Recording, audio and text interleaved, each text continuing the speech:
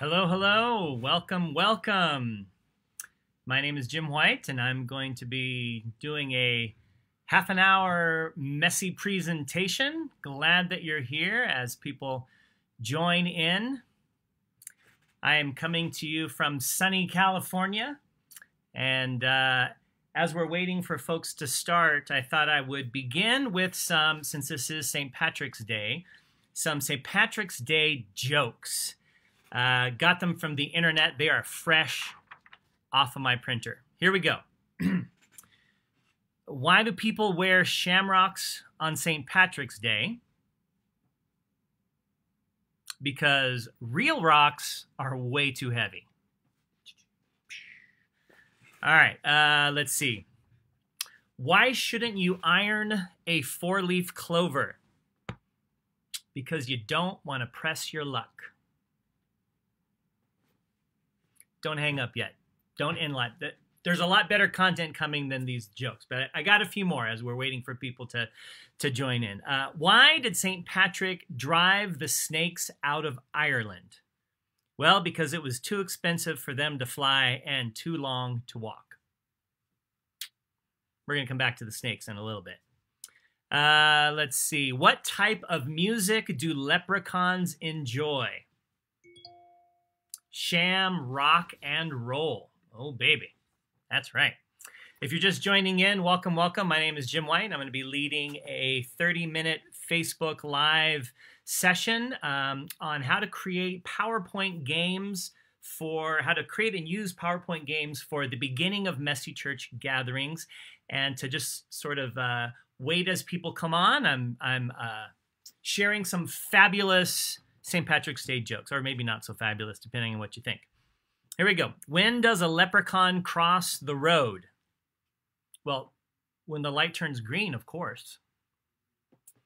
How old are leprechauns? This is a good one. They are so old that they still remember when rainbows were black and white. Two more. When is a potato from Ireland not an Irish potato?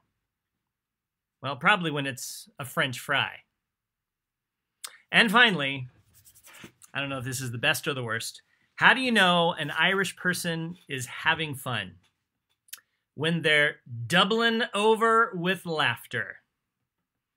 All right, as I said, the quality of these jokes do not predicate the quality of what's coming in just a moment. So glad that you're here with us. We're going to begin. Actually, let me tell you a little about myself. My name is Jim White. I'm a pastor, United Methodist pastor in Palmdale, California. Palmdale is in the high desert, about 45 minutes northeast of Los Angeles Airport. I'm in my 6th year as pastor here.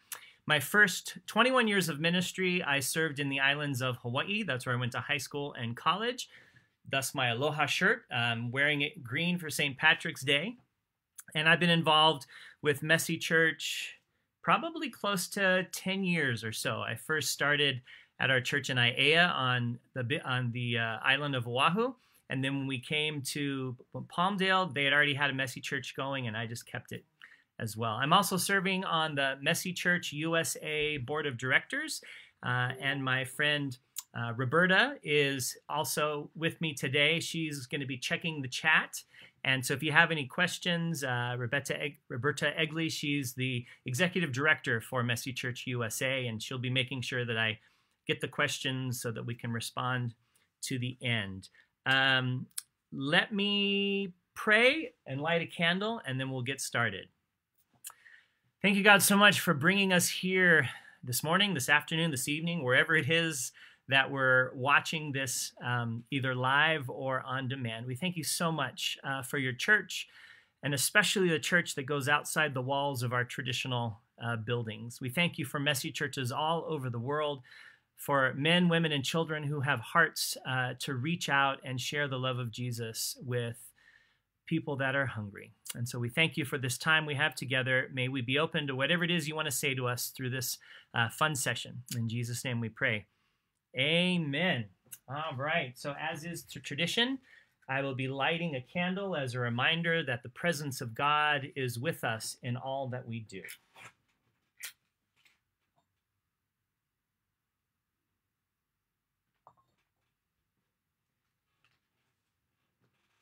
And sometimes you got to light a candle twice, which is what we're doing right now.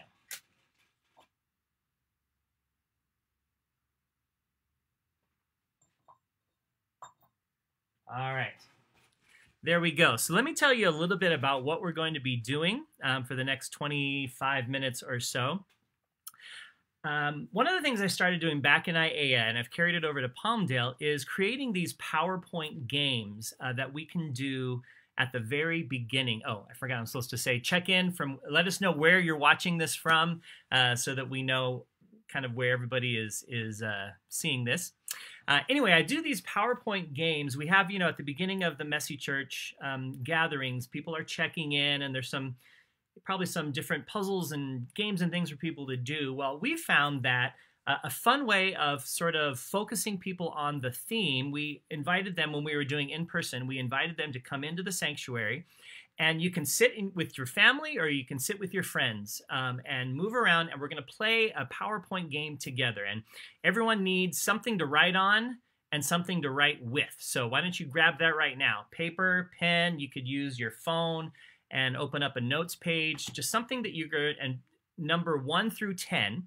And we're going to be doing this PowerPoint game together. And then when the game is done, I'm going to talk you through kind of how we use it and some of the fun things that go along with that. So without further ado, let us move on to our PowerPoint game. All right. So this is a St. Patrick's Day quiz, Messy Church edition. Now, some of you may be from, if you're watching from the UK, you probably know a lot of this. It was new to me, did a bunch of research. Hopefully it's something that you'll find fun. Number 1 through 10, and all of them are multiple choice. So feel free to put whatever answer you want. Question number 1. Where was St. Patrick born? A, England, B, Ireland, C, Wales, D, none of the above. All right, so make your little answer. I usually tell the families when they're doing this, you have to put something down, and we'll have, if it's a whole family working together, or if it's a bunch of kids friends that have gotten together, we have them, poll each other and decide which answer they're going to go with as their final answer for their team. So, where was St. Patrick born? England, Ireland, Wales, none of the above. Question number 2. What type of snakes did Patrick drive out of Ireland? B, grass snake, A. B, adders. C, smooth snakes. D, none of the above. Feel free to use the artwork at the bottom of the picture to help with your answer if you so choose. What type of snakes did Patrick drive out of Ireland? Grass snakes, adders, smooth snakes, none of the above. Moving on to question number 3. What was the shamrock originally called? A, trifolium. B, young clover. C, Simbrock. D, none of the above. And pardon my really bad Irish attempt at an Irish accent on that one. Trifolium, young clover, Simbrock, none of the above. Still with me? Here we go. Number 4. What year did the first St. Patrick's Day parade start in the United States? Sorry, I don't know about other world things, but we're going with the U.S. since that's where I'm from. A, 1601. B, 1737. C, 1762. D, none of the above. You're beginning to sense a pattern. There will be a none of the above choice for all of these. 1601, 1737, 1762. See how well you know your American history. Number 5. What was the traditional St. Patrick's Day meal in Ireland? A, corned beef and potatoes. B, corned beef and cabbage.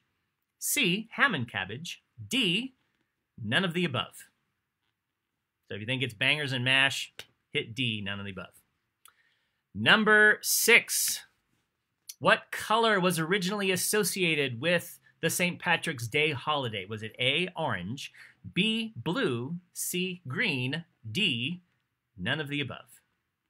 Come to think that C, green is also a color, isn't it? But this is the letter C, green as your option. Orange, blue, green, none of the above. We're over halfway there. Number 7. In addition to hops, yeast, and water, what additional ingredient is in Guinness beer? Would that be A, barley, B, wheat, C, rye, D, none of the above? A, barley, B, wheat, C, rye, D, none of the above. You got to have Guinness as part of a St. Patrick's Day quiz, don't you think? Okay, let us move to question number 8.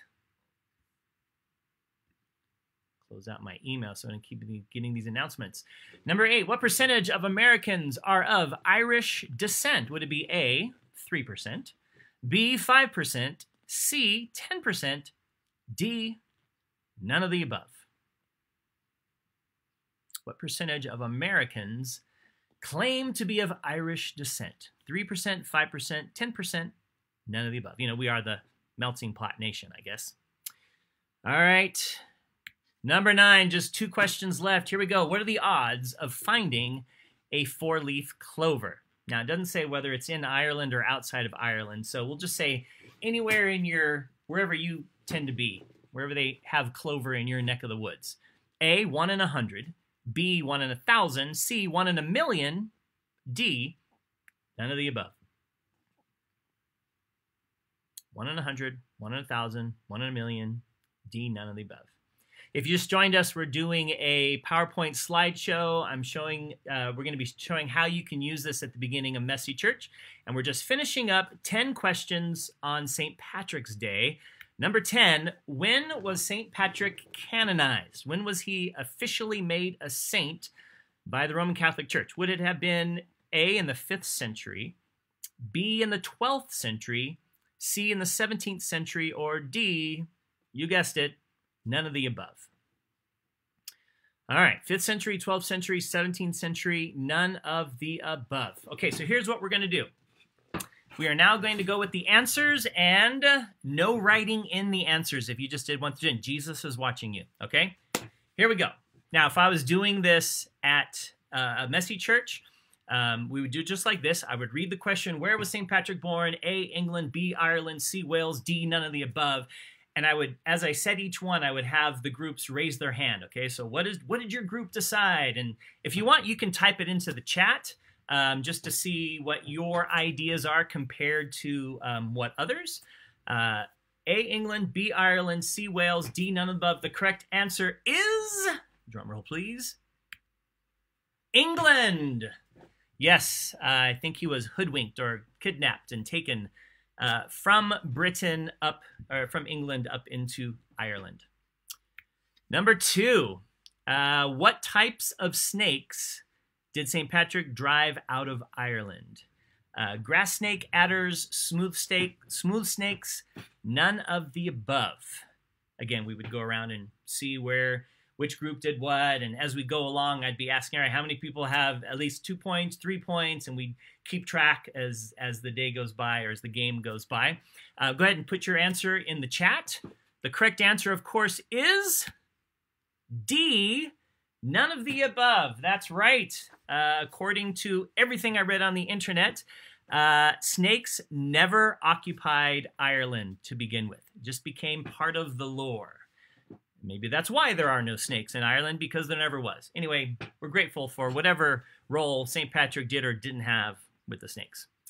Number 3, what was the shamrock originally called? A, trifolium, B, young clover, C, semrock, D, none of the above. Type it in the chat. Let us know what you put. The correct answer is Simrock. Now, technically, trifolium is the Latin name for a shamrock, and shamrock is the Irish for young clover. So I guess you could potentially have a point no matter what you picked, except for D, none of the above, 0 points if you picked that. But the real answer we're looking for was C, Semrock. Number 4, what year did the first St. Patrick's Day parade start in the United States? A, 1601, B, 1737, C, 1762. Type it in the chat, or D, none of the above. Of course, we became independent from England. No offense, Miss Lucy and the rest of you. In 1776, But the first answer is actually correct. A, 1601. On March 17th, 1601, in a Spanish colony in what is now St. Augustine's, Florida, was the very first St. Patrick's Day parade on record. Who knew? Number 5. What was the traditional St. Patrick's Day meal in Ireland? Corned beef and potatoes, corned beef and cabbage, ham and cabbage, none of the above. The correct answer is ham and cabbage. And then when the immigrants came to the United States, many of them couldn't afford the ham, and so corned beef became a economical alternative. I wonder if corned beef and cabbage is what they eat in Ireland now, or if they're still with the ham and cabbage. Type it in the chat if you know. Number 6.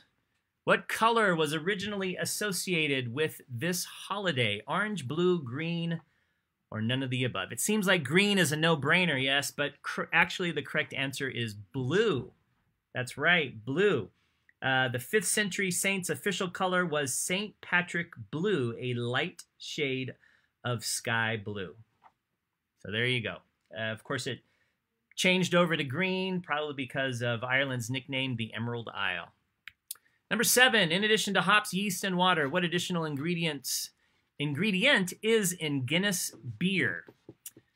Barley, wheat, rye, none of the above. I'm guessing many of you will get this one correct. The correct answer is indeed barley. There is both roasted and malted barley in Guinness beer. Number 8, what percentage of Americans are of Irish descent? 3, 5, 10, or none of the above? I don't know if you're still typing into the chat. Feel free if you want to compare how you're doing with others. The correct answer is, according to the 2019 U.S. Census, 10%, actually 9.7% of Americans. So at this point, if we were playing the game either in person in our sanctuary, or we've also done this online for our online Messy Church, I would be asking, all right, how many points do you have right? So go ahead now and type. We're not bragging. We're just showing how smart everyone is. Type into the chat how many points you've got out of 8. How many questions you've gotten correct. And we have 2 questions left to finish off this quiz. Number 9. What are the odds of finding a 4-leaf clover? A, 1 in 100, B, 1 in 1,000, C, 1 in a million, D, none of the above. According to the internet, and it has to be right, because I found it on the internet, the correct answer is D, none of the above. It's 1 in 10,000. 1 in 10,000 will help you find a 4-leaf clover, not to be confused with the shamrock, which is the 3-leaf clover. All right. And last but not least, number 10. When was St. Patrick canonized? When was St. Patrick canonized? 5th century CE, 12th century CE, 17th century CE, or none of the above? Type in your chat, A, B, or C. The correct answer is none of the above. Did you know? This was a shock to me. St. Patrick isn't officially a saint. Like, he wasn't ever canonized by the Pope, by the Vatican. So I guess he's like the honorary saint. Maybe that's what it is, the saint in our heart. So there we go. That was the St. Patrick's Day Messy Church edition. If you want to put into the chat how many you got right for bragging rights, that would be great.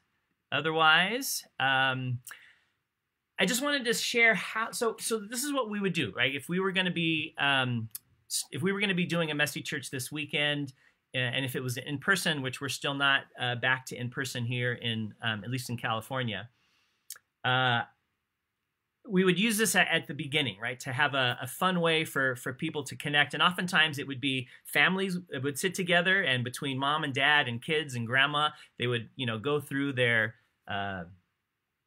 each of the questions and decide what they're going to be. And oftentimes, the family would choose one, but one person would hold out for another one. And when you give the answer, the person, they got the wrong one. They got the answer wrong, but the one who was holding out had it right. And he's like, see, whatever. Anyway, it's a lot of fun. And sometimes kids would get together, youth about the same age or two different families. And we just had a great time as a way of bringing people in, getting focused on the theme, and then having a chance to, that would lead right into our celebration time with the storytelling, with the prayer, and with the song. Other examples, let me show you one more thing.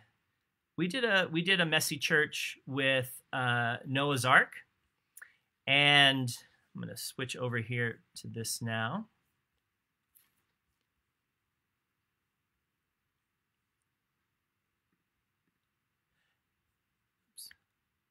See. Okay, let's see if you can see.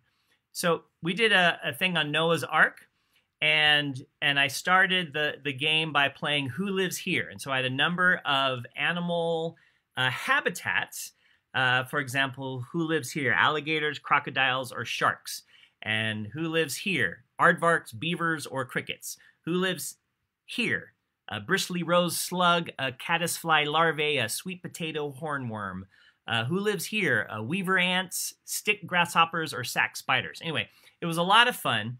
And just the idea was to begin to get the kids and families and adults to be thinking about where different animals lived. And then that led into the story of Noah's Ark. And then we moved, of course, on to our games and our crafts and our dinner. And we just had a fabulous time. So they're really easy to do.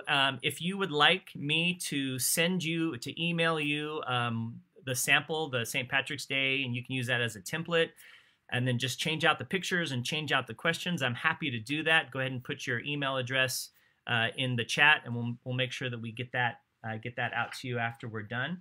But whatever the theme might be, or the season of the year, right? So in the fall, we did something around Halloween and traditions around Halloween. So sometimes it's connected to the particular Bible story or theme that we're doing, and sometimes it's connected to, we did a back to school one in the fall, and just different facts that you can find on the internet about school supplies and whatever.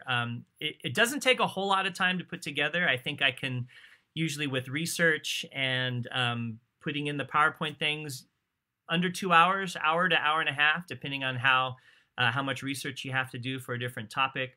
And it just is a lot of fun. We have a great time with it. And we often will do it at the very beginning of each of our messy churches. And it can take about 15 or 20 minutes if you go through it quickly. And you don't have to have the 10 questions, of course. You could just do 5 or 6 if you want. But basically, that's it. That's how we do it. We found that it's really engaging to people. They seem to have a lot of fun. And I'm grateful for the chance to be able to share this. So, questions. Anything that you want to know about this, insights? I have a little bit of extra time. I'm switching back now to looking at the chats and see if there's anything else. Oh, and thanks to Sandy, who helped me get set up on how to use the OBS software in order to share this as well. Oh yeah, Aardvarks quiz. I don't think there are any Aardvarks, Lucy, in my. But if you have a passion about something, you can work that into the quiz at all as well. Anything else? No questions on the chat. That's okay. We'll keep it short and sweet. We all got things that we can be doing. Have a wonderful St. Patrick's Day. Why don't I close with a prayer? Send you off on your way, and may you find all kinds of wonderful, creative ways to come up with quizzes that engage your messy participants. Let us pray. God, thank you so much for bringing us here today for this little chunk of time out of the busyness. For some of us, it's the beginning of the day. For some, it's the end. Others, it's smack dab in the middle. We know through it all, you are present with us. And we thank you for your Holy Spirit that's guiding and leading us, especially our messy churches. We pray for all of our families. We haven't been able to gather in person like we wanted to in the last year. And there's, I know, some trepidation about how to move forward and get people back going, but we trust, oh God, that you are alive and at work through the Messy Church movement. And we thank you for the wonderful things that you will be doing in and through our messy communities in the weeks and months and years to come. I ask you to pour out your blessing upon all who are watching live or on demand, and we thank you for your love. In Jesus' name we pray. Amen. All right. Thank you, everyone. Aloha. Happy St. Patrick's Day. Have a blessed, blessed day. Take care.